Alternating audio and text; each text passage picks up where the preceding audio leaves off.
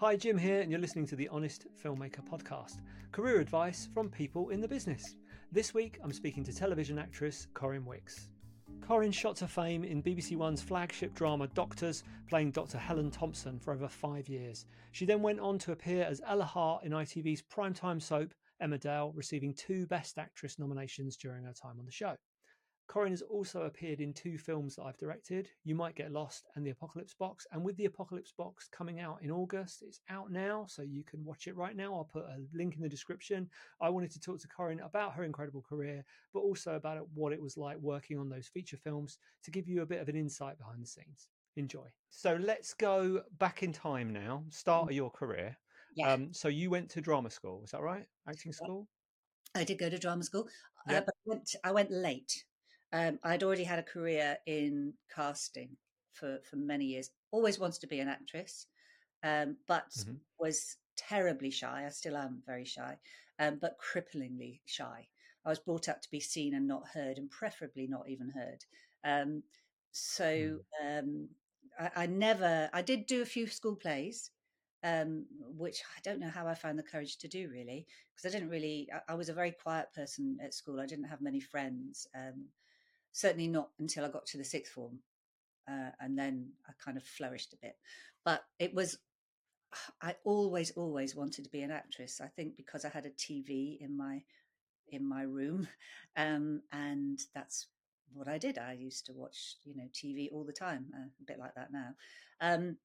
So where this ambition came from, I don't know. I don't come from a theatrical family in any way, shape, or form. So it took me a long time to get round to doing it. I worked in the box office at the local theatre, and then worked my way up to be the assistant of the artistic director there. And then I took over the casting role, and then I moved into TV casting, yada yada yada. And then by the time I was 26. No, I tell a lie. I used to lie about my age all the time. I would be, I would have been 28 when I made the decision to go. Yep. And I was lying by the pool in Crete with my mum and my sister. We'd gone on our first ever abroad holiday. I was lying by the pool, and I said to myself, okay, you can apply to one drama school. You won't get in because you've got no talent, no experience, no nothing. Can't tell anybody because it's going to be so embarrassing, if I let people know and I don't get in. But then I can put this to bed and I can focus on my career as a casting director, because the casting director I worked for at the time, Doreen Jones, we worked on big things like Prime Suspect and DLM Pasco and films and things. Bless her, she's dead now, so she's no use to me anymore. But anyway, she was talking about sort of handing over the reins to me. And I was getting more and more jealous of people that were coming in who were younger than me, because I started when I was quite young, and that was fine when older people were coming in. But when younger people started coming in for jobs, and I thought, well, if they can do it, I was getting really jealous, and I thought, I can't put my heart and soul into casting people that I'm actually really jealous of. So I applied for one drama school. My then boyfriend was an actor, and he'd been to Webber Douglas. And the 2 schools at the time that I really liked were Webber Douglas and LAMDA, because as a casting director, I used to go to see the student shows all the time. And at that time, those were the 2 schools that I thought were the best. Now, Doreen, my boss, was on the board of LAMDA, so there was no way I could apply there, because she would know. So I just applied to Webber Douglas.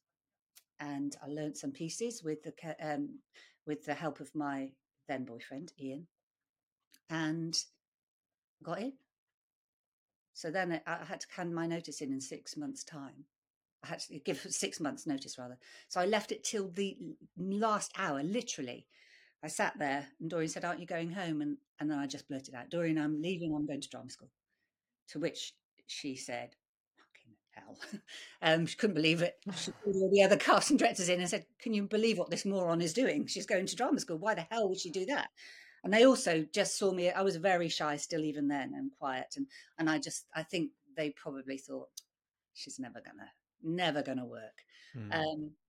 anyway, I did. I was lucky, and I was very lucky, and got a few small telly jobs in the first week I left drama school, and then I think within the year I got Doctors, um, Mm. which was actually what a stroke of luck. I mean, I didn't know it was daytime at the time. None of us knew it was daytime. Um, it was a new BBC drama about. It was called The Practice at the time, about a medical practice, and to be given a lead in that with so little experience um, was incredible. And I thought that set me up for the rest of my life. And this is what it's going to be like. I'm going to go from job to job. I'm going to just go up, up, up, up, up. And that didn't happen. But I had 5.5 fantastic years on it. I loved every moment of it. I love being busy. I'm such a lazy moo in real life.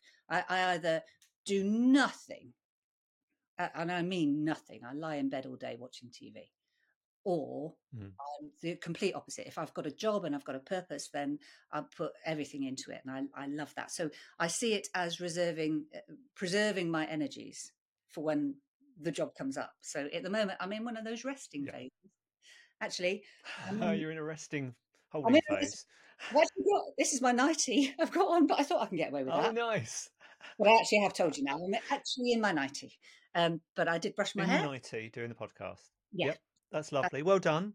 living the dream. So then, all right. So talking about Doctors. Yeah. So how often was that on? Because for people who don't know, younger audience, Yeah. how often was Doctors on telly? Doctors was on at lunchtime every day.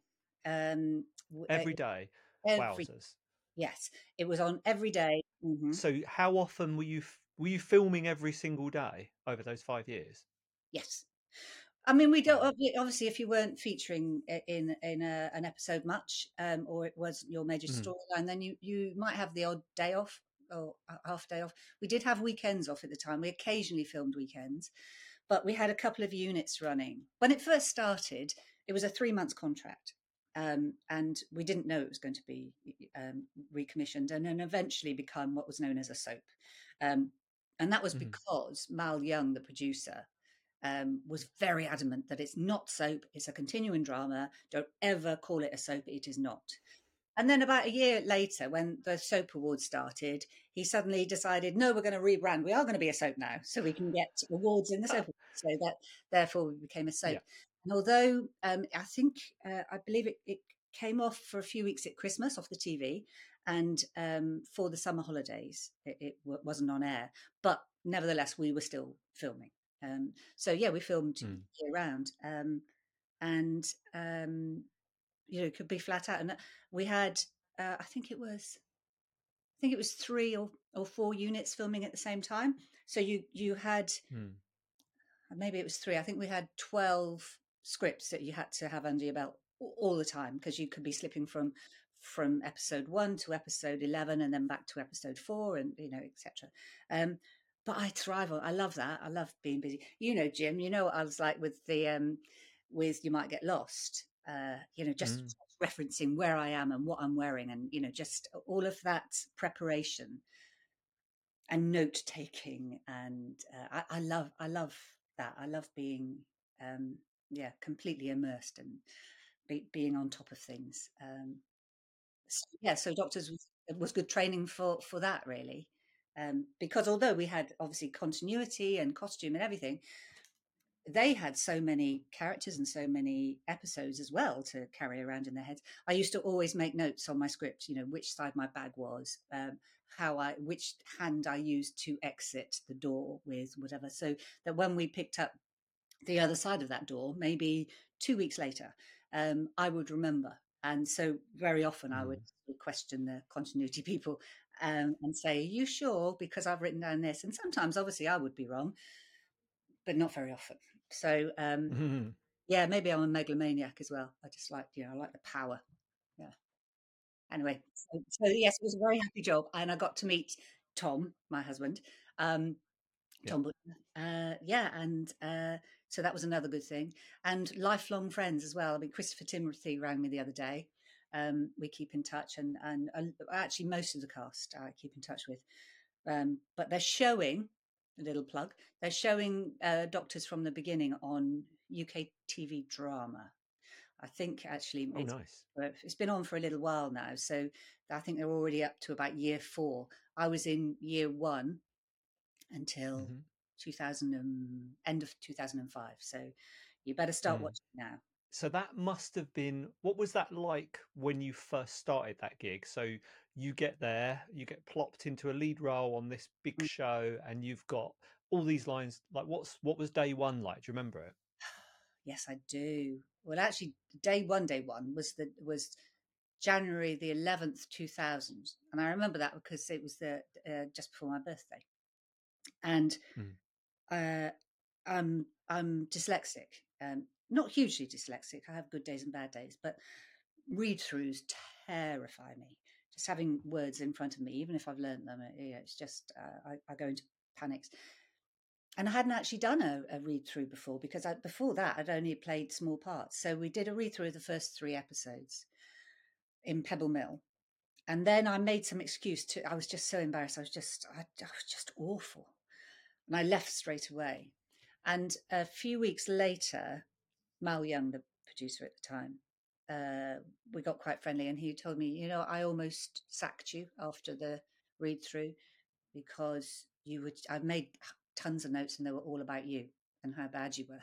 Mm. He said, but luckily you left, which was the best decision you could have done because you left straight away before I could say anything.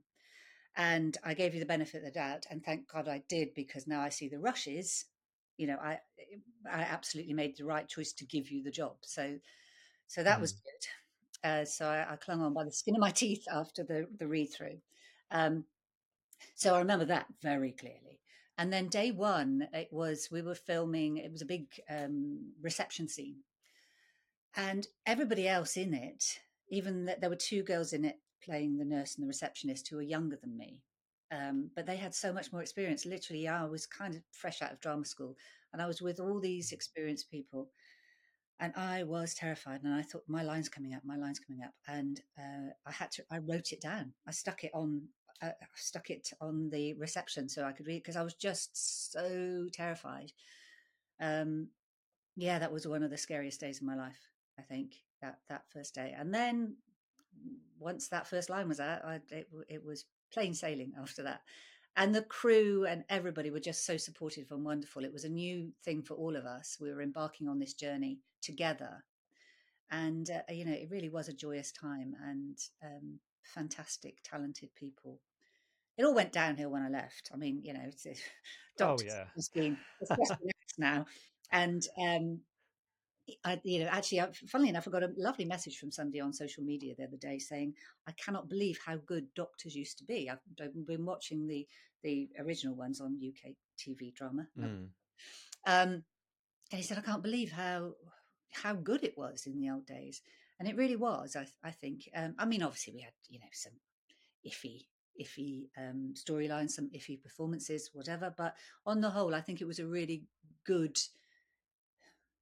It was yeah, just a good program. I think very popular. We used to get I think about between 3 and 4 million, which was a huge amount of viewers at that time for that time slot as well, and loads of students and older people, obviously, but loads of students. And I've subsequently met a few people that have stopped me in the street, and one lady that wrote to me when I was in it, and I wrote back. She was going through a very tough time as a kid, and we corresponded for a little while. And then she subsequently contacted me a couple of years ago on social media, and we've been corresponding since. But anyway, she became a nurse because of watching me in Doctors. And somebody just about 2 years ago stopped me on Old Compton Street at this guy and said, "Oh my God, it's you. You made me want to be a doctor." And now he is. He went and trained, and he's a doctor, and so that's nice. So I was obviously a little bit convincing, even though I'm a complete and utter wimp in real life, and I faint when I have a blood test. But I was obviously convincing enough as a doctor. So Yeah, there you I'm go. sure you were. I'm sure you were. So then, for people who are new to acting, Mhm. obviously you had to learn a lot of lines. Like, I've seen you on set. It's very rare that you flub a line, and I've seen you get very annoyed with yourself when you Oh, do. So very rare you flub a line. So what is your technique for remembering all those lines? I think partly because I have reading problems. I have to be pretty solid on lines. And it does become a habit. I mean, with something like Doctors, and I also was in Emmerdale for a year as well. And so, you do, it, when you're learning lines daily, you kind of pick them up. It becomes a habit, and it's like Mm. anything. It's like a muscle. If you use it, you get better. Um, but I think, yeah, repeating it to myself, yeah, repetition. But you're right. I mean, sometimes I can't get my mouth to work, and I get so annoyed. My language is, the air turns blue when I get things wrong. I think you're very generous. I do fluff a lot of lines, but the thing is, I know them. I just can't say them, but, which is a different issue altogether. But yeah, yeah, I think just repetition. And some people have a terrible time learning lines. Mm. Touch wood. It tends to be more easy for me, perhaps because I've had all of that experience in the past. But then, I haven't been in that situation for a while. So who knows? I hope I'd still have the knack for line retention. But it is also very different doing screen work rather than stage, because obviously screen work, Mm. you do it for a few takes and then you throw it away in your head. Obviously with stage work you've got to retain it for weeks, sometimes months, and I've done quite a few tours that have gone on for months, and actually gone back and done them for a couple of years running. And that's a different thing. Then they go into your long-term memory. um, but yeah, really, I don't think I have any techniques, but just learning a bit at a time, learn a page at a time, and then Mm. go Mm. go back over that. Also, I tend to, if I'm driving to location, or if I'm on tour or whatever, I will um, run it through in my head and actually speak my lines, because after a while you get to know what your cues are as well. But also another handy technique, which Tom does too sometimes, and I started doing it when I was at drama school, is recording everybody else's lines and leaving a gap, and then you play them Mm. back and then you say, and that's a really useful technique, I think, to do. Um, yeah, those are my top tips, as useful as they are. That's fine. That's good. That's good. Some useful tips there. I would not be good at memorizing lines. And I've got to say, I don't know if this is genius casting, but on the Mm, Apocalypse box, I don't think we had anyone who fluffed their lines regularly, which could have gone horrifically wrong when you've got 10 yeah. actors in one room and you're doing these long takes and, time is of the essence. So, yeah, I don't think anyone was bad Actually, at that. It was really good. yeah, that would have been a nightmare in those big group scenes, like you say, But also, if you're the one then with a big group scene, a big setup, and you're the one that fluffs, Mm. oh God, that's just Mm. that's just terrible. And actually, going back to Doctors and my early experiences, I think part of the nerves were then that you're aware of how expensive, the time is. Um, and it Yeah. takes a while for you to relax. And I think the best thing is when you see other actors who are more experienced than you fluffing. That's the best thing, to put everybody at ease. Mm. Um, when you see them mess up, you think, oh, so it's okay. I don't have to be perfect. Um, Yeah. obviously, I am perfect. So Yeah. but it's Yeah. Yeah. Yeah. but you don't have to. It's okay. Just relax. Just relax. That's a trick in itself, isn't it? So then let's talk about Emmerdale. So I've obviously I do my normal stalking, Googling, Yeah. and I'm not a big soap fan, but No. I searched up Ella Hart, sexy and savvy. Someone had put young, naughtier Joan Collins. Oh. So yeah, it's good. That's a compliment. So tell me, how did you end up working on Emmerdale, Hmm. and what was that experience like? I auditioned for Emmerdale. I actually there was a wonderful producer called Gavin Blythe, who was the producer of Emmerdale at the time. And I, like you, I'm not actually a soap watcher apart from EastEnders. I've been an EastEnders fan ever since, right back to when it started. And it's the only one. Obviously, I don't watch it all the time, but I pretty much follow it the whole time.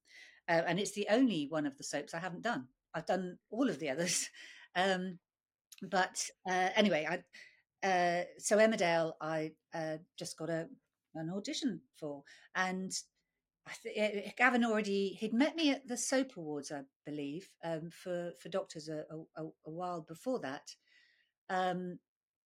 And so I just got this audition. And actually, when I turned out, I had to go to Leeds, and I did a screen test straight away.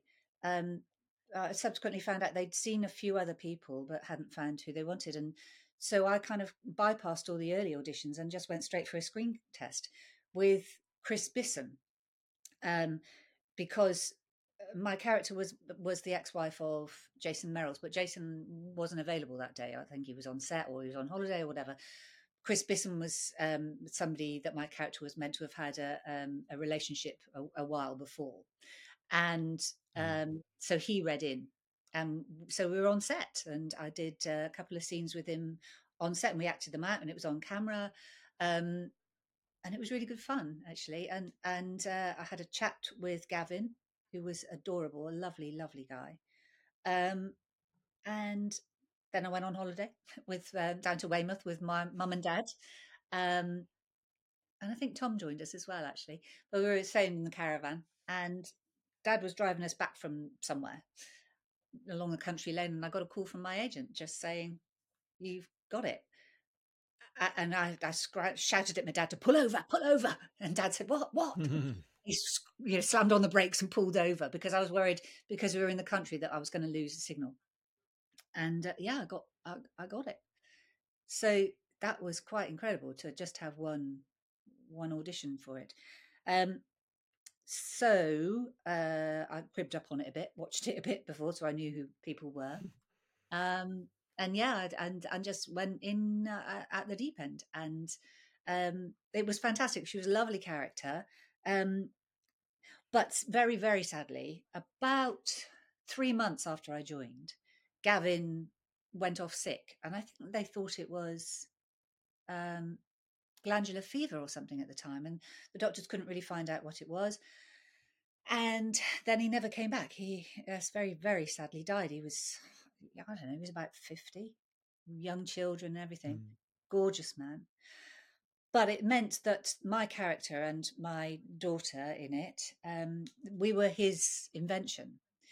And so they really didn't know what to do with us after that. They kind of played out the storylines he set up before, was that I was going to have an affair with my daughter's boyfriend, lovely Adam Thomas, and who actually I found out not that long ago. I remember him saying, "Oh, I've had a crush on you ever since Doctors," and I thought he must have seen a few episodes when he was a kid. Actually, no, he played my patient in an episode of Doctors when he was about 12. No way. And and somebody sent me a screenshot of us. And I thought, oh my God, we actually, and I sent it to Adam. I went, I cannot believe. So when he said that, he said, I had a crush on you. I said, I didn't realize we'd actually worked together. But anyway, sort of 8 years later, we were snogging scenes and all that. But yeah, he's adorable, as are so many of the people on that show. Really, really lovely. But yeah, so we played out that storyline. We got a new producer who didn't actually stay long himself, but he, their job is sort of like to axe people and shake things around. And it, as is often the case, it's sort of last in, first out. And so we'd only been in it, I don't know, about 8-9 months by then. And so I had a meeting, and he said, unfortunately, gonna have to, we're getting rid of your characters. So that was the end of Ella. But it was a nice job. It was a very strange time for me. My dad himself had been diagnosed with cancer, and he died within 3 months. So actually, my memories of it are, on the whole, very sad, of my time there. Obviously, being axed from a job and losing my dad was so.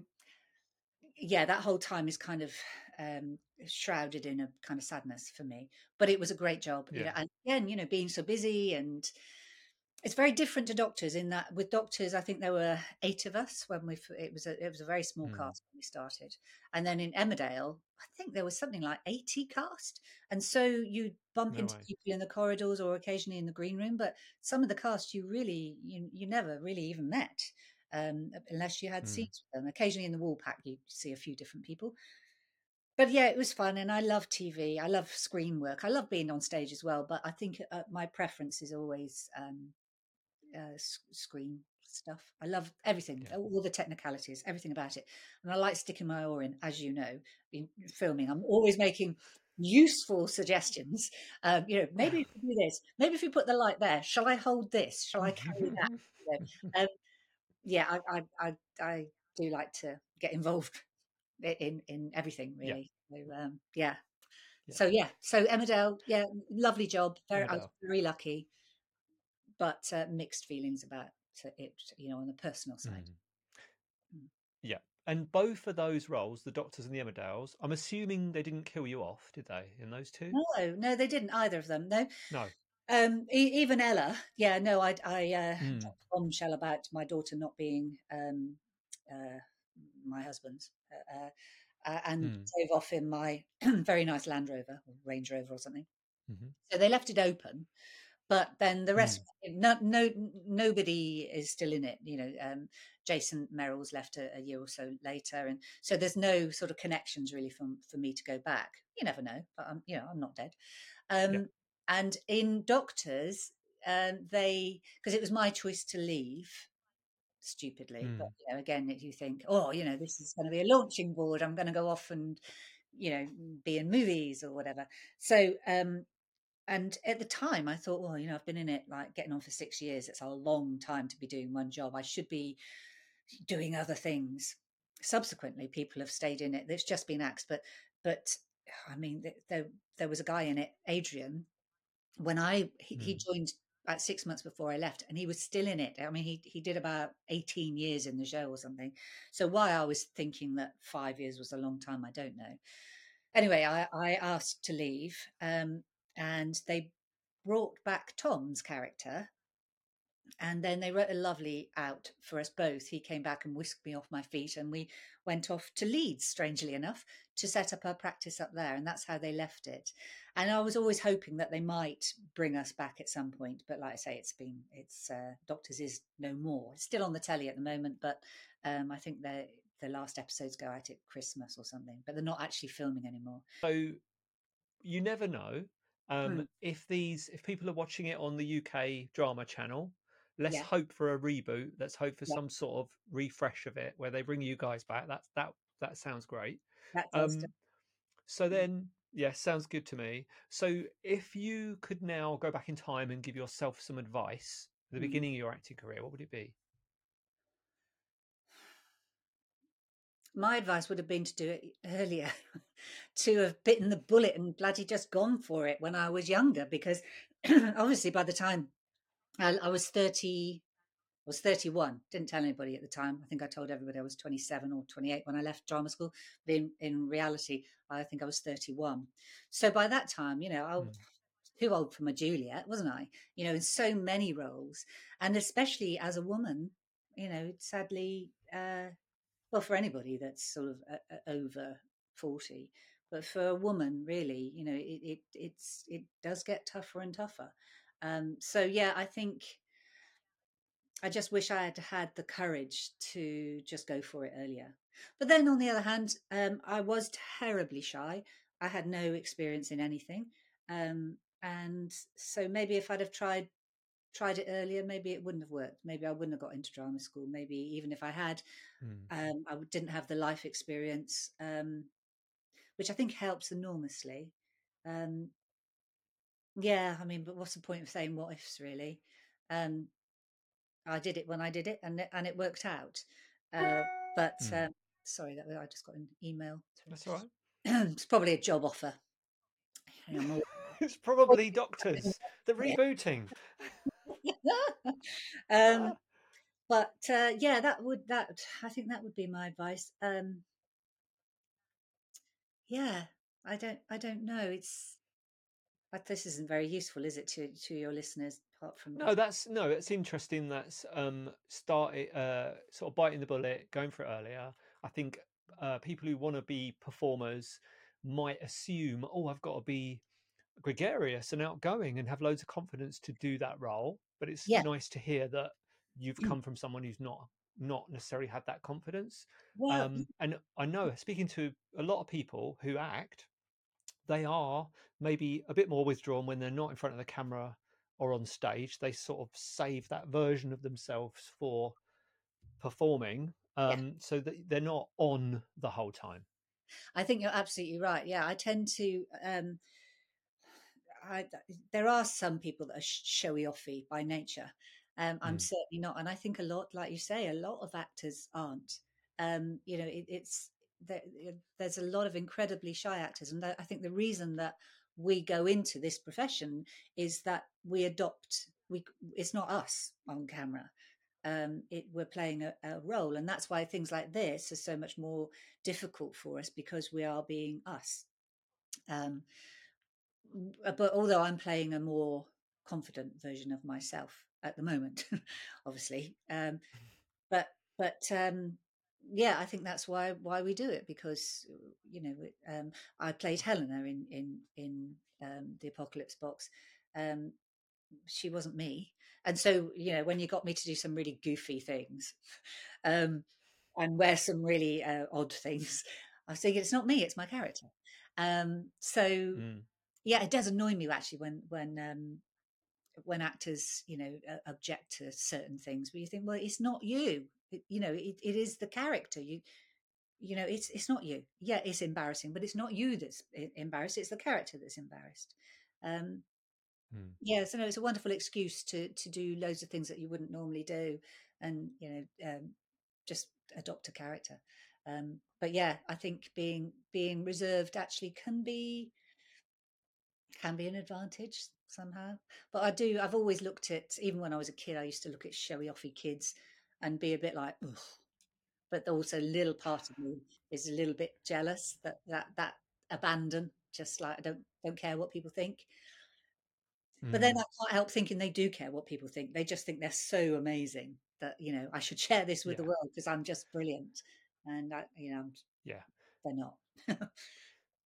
yeah. I think having been to a lot of networking things and spoken to a lot of people, I tend to gravitate to the people who are quieter and maybe just want to chill and chat and not show offy, Yeah. because you find more depth there, you find more interesting conversations and stuff. So I want you to tell me about the Apocalypse Box. I play Helena Stonesmith, who is the wife of the prospective Prime Minister, Piers.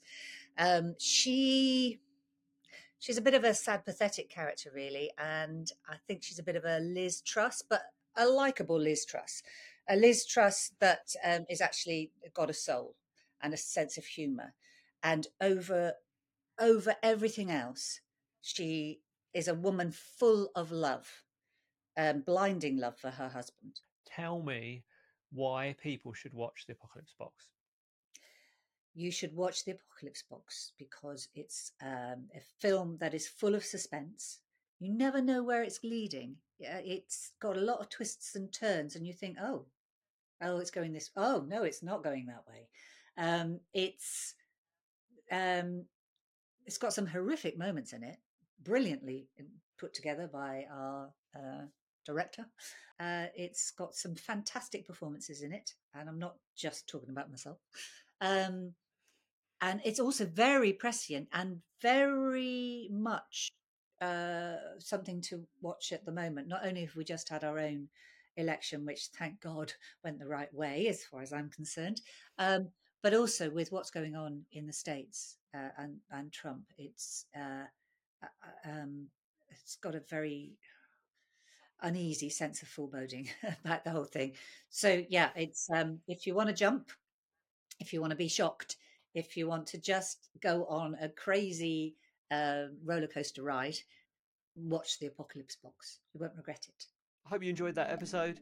If you'd like to hear from more industry professionals, how they got into the business and how you can do the same, or you just want to listen to some cool stories from movie sets around the world, then please do subscribe to the Honest Filmmaker podcast.